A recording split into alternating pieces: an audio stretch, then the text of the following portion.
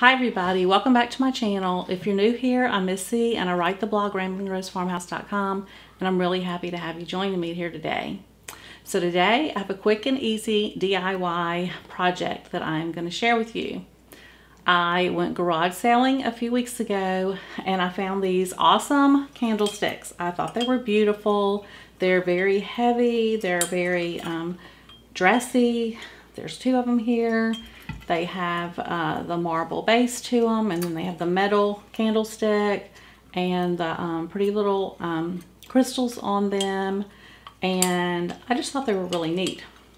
Now, if you look at them close, they used to be like a shiny gold, and most of that has worn off over the years, I'm sure. And so they kind of are a little bit dingy looking.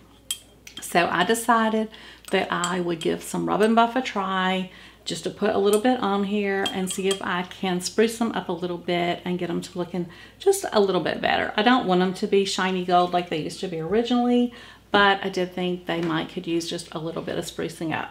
So I had some of the rub and buff in the color Antique Gold, and that's what I'm going to try to use today and put a little bit on these candlesticks and see what we come up with. So I am going to first thing I'm going to do is I'm going to remove the crystals off, because I think that that will make it easier to work with, and I won't have to worry about those.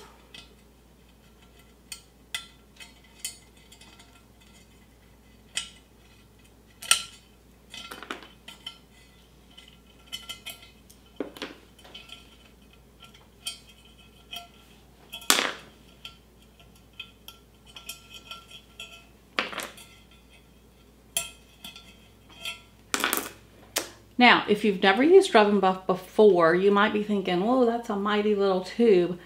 It does not take much at all. The first time I used this, I put a pretty big dab on my rag, and it was just way more than what I needed. So I'm going to try to be really conservative and not put a lot of this on my rag. I have some little pieces that I cut already of like t-shirt fabric, and so I'm just going to open this up and see if I can just put a very small amount, which is kind of already coming out the top. So even this might be more than what I need to start off with. And then I am just going to just start and put this on here.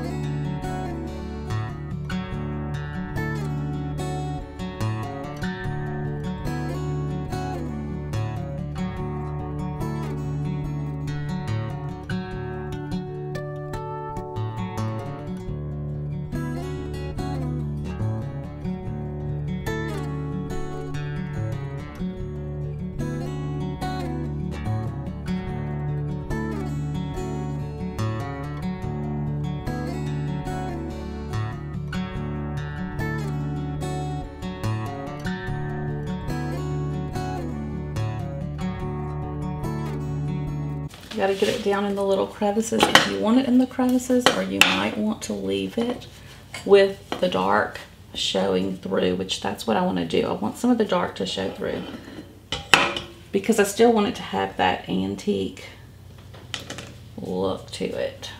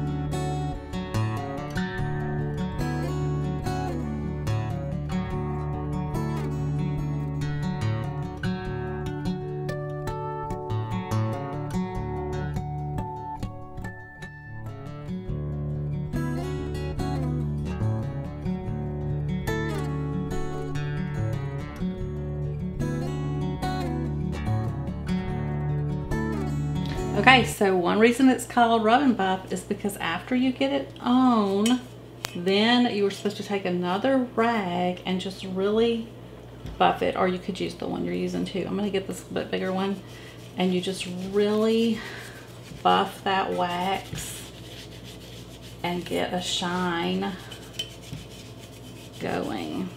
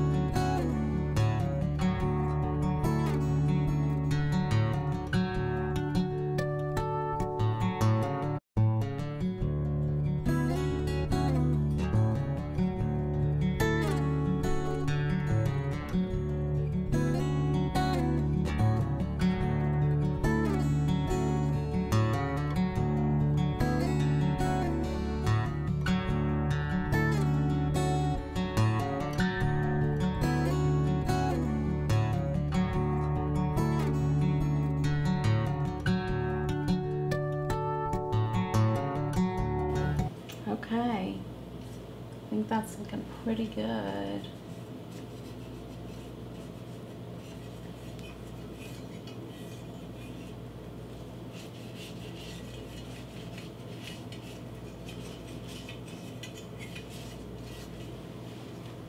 All right, so tell me, what do you think? Which one do you like better? Do you think the one with the rub and buff looks better, or do you think the other one does? I really like the way this turned out. I think it looks really good, and I am pretty happy with it. So I'm gonna go ahead and I'm gonna do the other one, and then I'm gonna wash my little crystals and put them back on there, and I'll show you what they look like when they're all finished. But I like this little project. So rub and buff is really pretty easy to use. You can tell I didn't use hardly any out of the tube. A little bit goes a really long way, and you can put it on as heavy or as light as you wanted it. So I left it where I can see the dark down through the grooves. I really like that look. I think it still gives it more of an antique look than if I had covered it all really solid like it would have been when it was new and bright and shiny and gold. So there it is. I really like this project. Again, here's the comparison of the two, and I'm anxious to go ahead and get this one done and then show you what they look like. So if you like this video, please give it a thumbs up and consider subscribing to my channel. I really appreciate all of you who come and watch my videos, and I hope that they're encouraging to you. I hope they inspire you to go into your home and do some projects yourself. So again, thank you for being here, and I hope to see you back again next week.